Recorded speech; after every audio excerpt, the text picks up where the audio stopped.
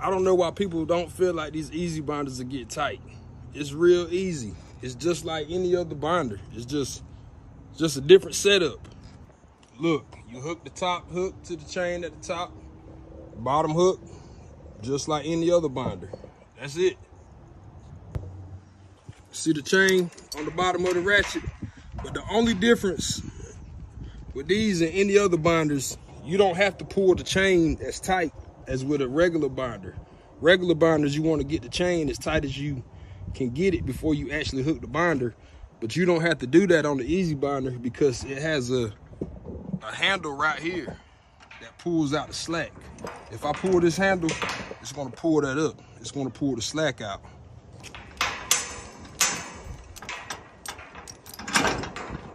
See that?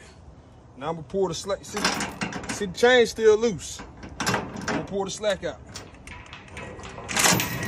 See that? If I let it go, it's gonna come down. You see how I pull the slack out?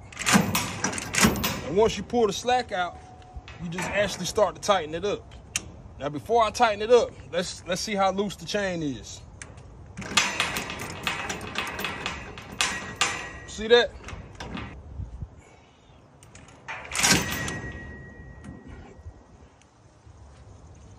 Now we're gonna tighten it up.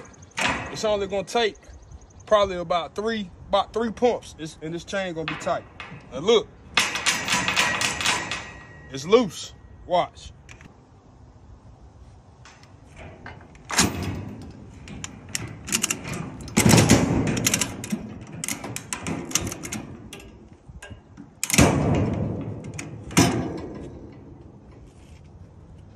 Now I had to slide it over and put it up against the metal because it was going up in that hole, but other than that, it's tight. Look. Same pretty tight.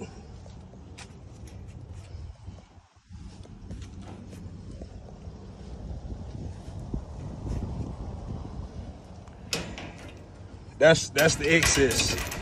Chain's tight. Hey, before I forget, that ain't going nowhere.